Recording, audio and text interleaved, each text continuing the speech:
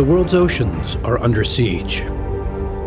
Marine life is dying at alarming rates due to accelerating pollution, overfishing, and climate change. People keep saying we're at a tipping point. Some people say we're beyond a tipping point. But 6 miles off the shores of Key Largo and 60 feet deep sits Aquarius, the world's only underwater research laboratory. There is no other place where people live underwater and work underwater for extended periods of time. The diver scientists who work here are called Aquanauts, and they come from all over the world to spend weeks at Florida International University's underwater lab, conducting cutting-edge research on oceanic health. This elite group faces danger in the elements for the sake of the planet, in a race against time. The research at Aquarius is being conducted at a critical time. Aquarius Reef Base. Got camera feeds and all that, right? That's a Roger, we got the main lock on. Aquarius is the last undersea research laboratory dedicated to science and education in the world today.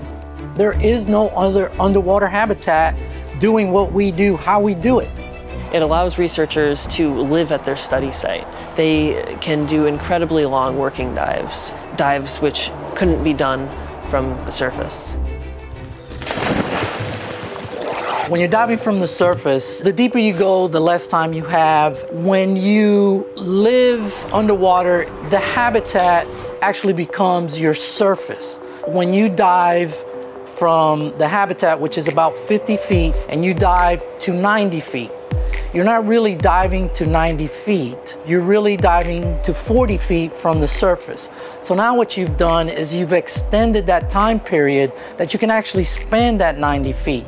That's where it really separates from the traditional research or work that's done from vessels on the surface of the water. That makes a big difference. Marine ecologists use it as a base of operation. Others want to use it for extreme environment mission operations. We do a number of projects with NASA, and they say that Aquarius is very similar to what astronauts experience in space.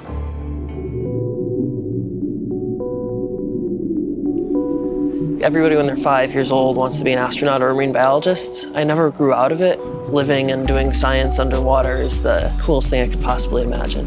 What does it take to become an aquanaut? We look at people who have considerable experience underwater. Diving has to be second nature, and it's not uncommon for people not to finish aquanaut training.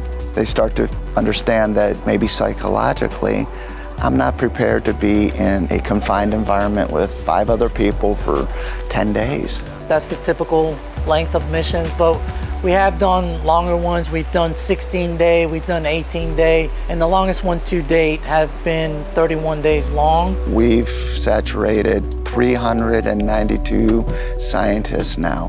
Both you guys got your masks, fins, BC, depth gauge, pressure gauge, computer. Check. I can honestly tell you from the bottom of my heart that I enjoy waking up in the morning and then coming to work. Yeah, I enjoy my job a lot. It's not an easy job, keeping Aquarius going, constantly fighting weather, constantly fighting corrosion. But every day we wake up and say, all right, we've got to do something today because what's happening with the oceans isn't stopping.